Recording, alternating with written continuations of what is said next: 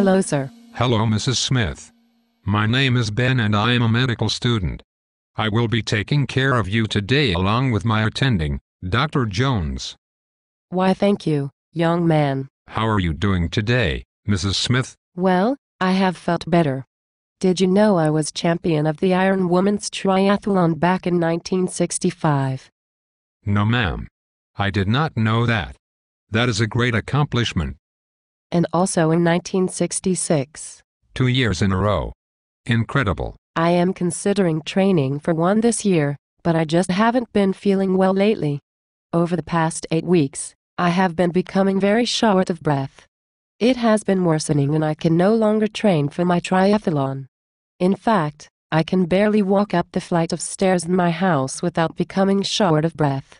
Back in the 60s, I could run up and down the stairs for hours. Can you tell me what other symptoms you are having? Yes.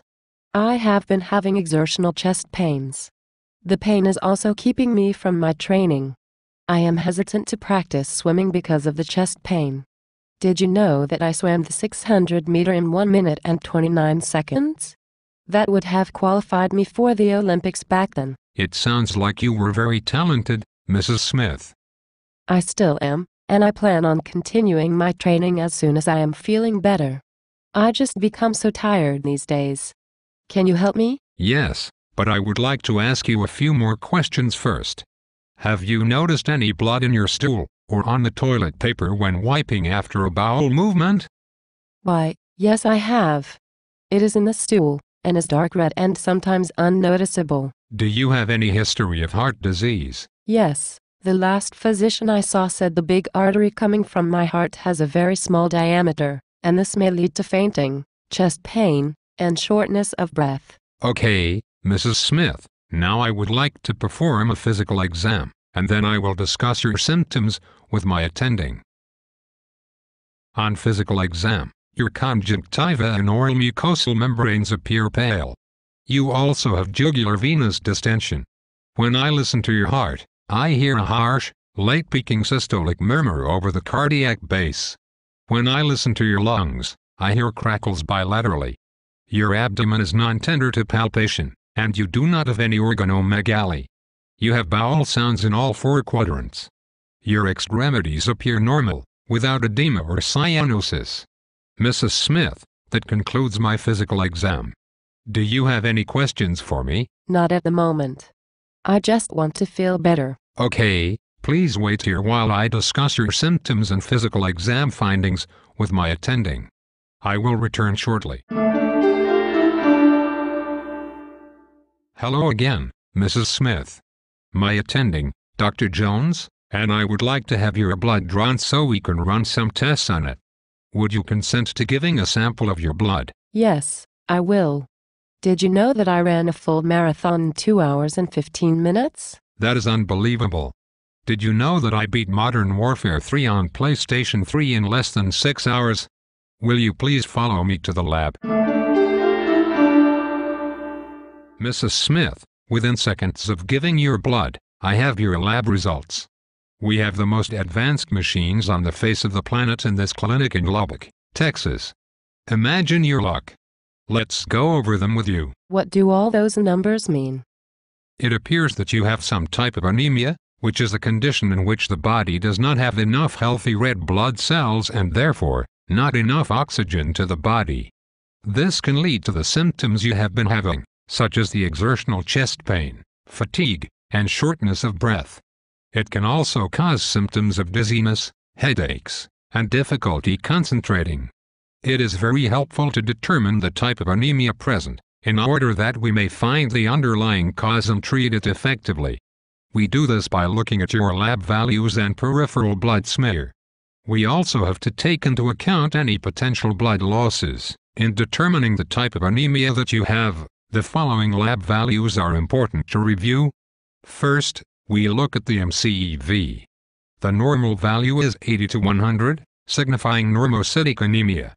Less than 80 means microcytic anemia, while greater than 100 is macrocytic anemia. Next, we look at the hemoglobin level. A value of less than 12 in females and less than 14 in males is considered low. Then we may consider getting iron studies. Also, a reticulocyte count can be helpful in determining if your body is effectively reacting to the low hemoglobin levels by creating more red blood cells. If the reticulocyte count is high, with a low hemoglobin level, this may be due to blood or red blood cell destruction. We also look at a peripheral blood smear, which allows us to see the color, size, and shape of red blood cells. Mrs. Smith, your labs show that you have a low hemoglobin and a low MCEV, meaning that you have microcytic anemia. Your peripheral smear shows that your red blood cells are hypochromic, meaning they have less color than normal. Also, on physical exam, you have conjunctival pallor, and your stool is positive for occult blood. Most likely you do not have anemia of chronic disease, because there is no chronic disease in your history. In addition, the ESR of 33 mm/hour is within the normal range for patients of your age. My age? I know I am not a spring chicken anymore, but I am certainly capable of training for a marathon. In fact, here is a picture of me when I won my first Iron Women's competition. Wow. You were in incredible shape. Were? And you still are, Mrs. Smith. Let's get back to the explanation of your current condition before I dig myself a deeper hole. That would be highly advisable. We would expect the ESR to be elevated if you had some form of chronic illness. The most common causes of anemia of chronic disease in older adults include acute and chronic infections, chronic inflammation, malignancy, protein-calorie malnutrition, or an unidentified chronic disease. You do not have autoimmune hemolytic anemia because the peripheral smear would have shown something different, like schistocytes, spherocytes, sickled red blood cells, or Heinz bodies. You do not have a folate deficiency anemia. In this type of anemia, patients may present with a sore tongue, also known as stomatitis and glossitis. In addition, a peripheral smear would show macrocytic red blood cells with hypersegmented neutrophils, and the MCEV would be greater than 100. Nothing in your exam pointed in that direction. Nor do you have a microangiopathic hemolytic anemia, as this type of anemia is typically seen in patients with hemolytic uremic syndrome, disseminated intravascular coagulation, thrombotic thrombocytopenic purpura, and malignant hypertension. The peripheral smear of microangiopathic hemolytic anemia would show schistocytes and the platelet count would also be greatly decreased, while the physical exam would show an enlarged spleen. After reviewing your lab data, I have determined that you have an iron deficiency anemia. Hematopoietic reserve capacity declines with age, so therefore any loss of blood can reduce red blood cells and hemoglobin levels in the body. Your hemoglobin is low, below 8, and the MCEV is less than 80, while the peripheral smear shows microcytic, hypochromic red blood cells. To confirm iron deficiency anemia, we would test for a total iron binding capacity, iron levels, and serum ferritin levels.